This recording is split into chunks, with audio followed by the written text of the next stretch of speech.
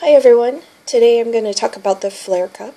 The Fleur Cup comes from France, and according to their website it is made out of 100% medical silicone.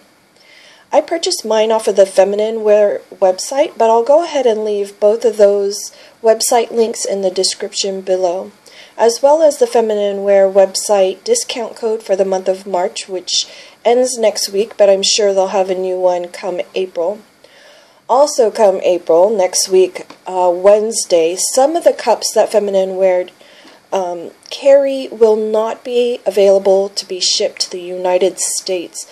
I don't know if the Fleur Cup is one of them, but if you're planning on ordering some of the cups there, you should order them quickly, just in case one of the cups that you're planning on getting is on that list. And I haven't seen a list yet.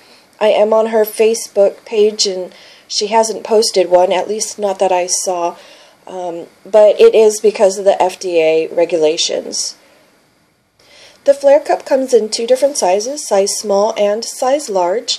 Their guidelines for their sizes are large are for people who have given birth or who have a heavy flow, and the small are for teens, virgins, young ladies, and people that have light flows. But it honestly depends on your own body. I found that with several of the cups that I have, I'm able to use both size small and a size large. I have, however, heard that bell-shaped, and this is a bell-shaped cup, are really good for people with low cervixes. And I'll go ahead and just put up my Diva cup so that you can see the bell shape versus the V-shape cup.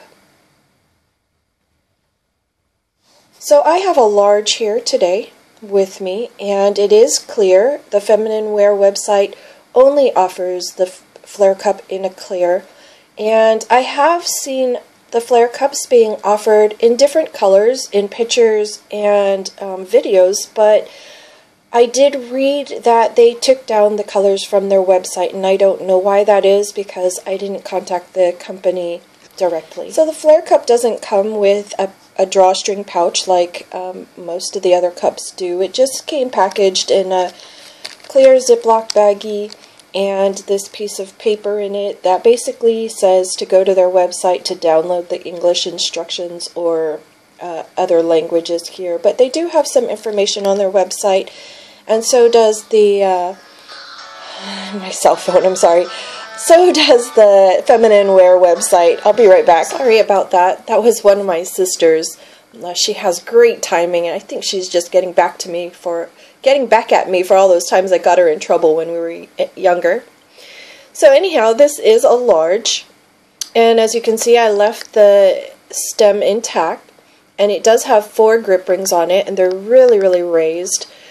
It does have some spring to it, but it doesn't stretch a whole bunch, and I rather like that because some of the cups that I do own, they have really stretchy stems, and I'll pull on it and the cup won't move, but the stem will already be outside of me. So it's nice for me that when I grab onto that stem, my cup does come down just enough for me to pinch that base or to insert a finger to break that seal. It's a really solid stem, and I'll pinch it here, and you can see that it doesn't give a whole bunch. Do take care that if you're going to cut this stem off, you don't cut down into the cup. The seam on the inside is very shallow, so just to be careful, I would probably leave at least one more grip, or leave a grip ring intact. Right under that, there are these other grip rings, and they're not complete circles, as you can see, but again, they're really, really raised off of that cup, really pronounced, and it gives quite a bit of sound there. That is nice for people that need the grip rings to feel secure in pinching it, that it's not going to slide out of their hands or out of their fingers. So on their website, they did describe this finish as a peach skin, and it feels a little bit like the Maluna TPE. It has that grippiness to it, so if I pinch on it and pull, my fingers don't really slide off. As you can see with the Diva Cup, if I do the same thing, my fingers just slide. I have heard that the, sorry, not Maluna, but Fleur Cup is plasticky feeling, and I would agree with that. It does have that more plasticky feel to it than some of my other silicone cups. I'm trying to make it so you could hear. It doesn't interfere with the cup. I don't want to say that it makes it any better or any worse than any of the other silicone cups that I have, but they do say that it feels more plasticky. Anyhow, they don't have that secondary rim that I talk about with some of the other cups, and again, I'll just bring my Diva Cup in here. This bump right here, it gets a little more firm, and then the top rim, and that just helps aid in the cup popping open, but the Fleur Cup doesn't have that. Right underneath that top rim there are 4 suction release holes, and there's 2 there and 2 more in the back. They're not evenly spaced around the cup, but if I pinch the cup together, they match up. This cup holds right underneath the suction release holes to the top of this stem. It holds about an ounce, so that's a good capacity cup.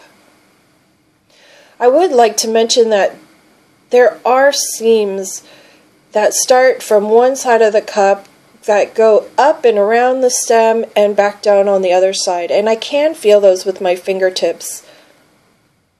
They also have another seam here on the rim that goes all the way around, and you can see it there. And that is positioned right where it would be butted up against your body. Usually the seam is here on the sides or maybe a little bit below that rim, but this one is right on the top of the rim. So if you are sensitive, just know that they are there. And that is piece of the seam, or yeah, the seam.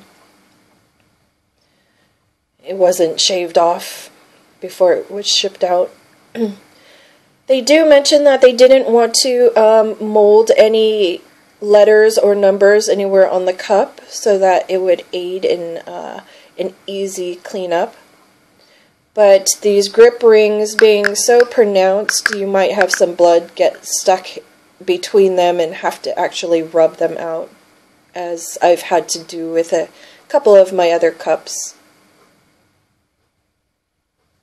So my personal experience with this cup, at first I thought I was going to have problems getting it to open because there is no secondary rim there, but it opened quite nicely and I didn't have any problems. I did my regular punch down fold and it opened really easy, popped open. It was a comfortable cup. I couldn't feel it, and it has a very high capacity, so that was really nice. I didn't have any leaks with it, and I was very surprised that this stem didn't actually bother me when I tried it for both my dry run and while I was on my cycle. I would probably go ahead and cut this stem off just so that, you know, if I'm out and about and I sit down a weird way, it wouldn't, I wouldn't feel it at all, but I didn't have any problems with it being intact. So while I said this was, I read that bell shapes are good for low cervixes. I do have a high cervix, and this cup did work well for me. It was really inexpensive, and I'm all about inexpense, but it was a good cup to use. I did actually like it. I'm not sure if I'm going to keep it because there are other cups that I do like better than this, but I would say that this was a good cup. I hope I covered some questions you might have had about the Fleur Cup. If I missed something or if you had any additional questions, you can leave them in the comments below, or you can find me on Facebook. I'm Red Herring there too. Thanks for watching.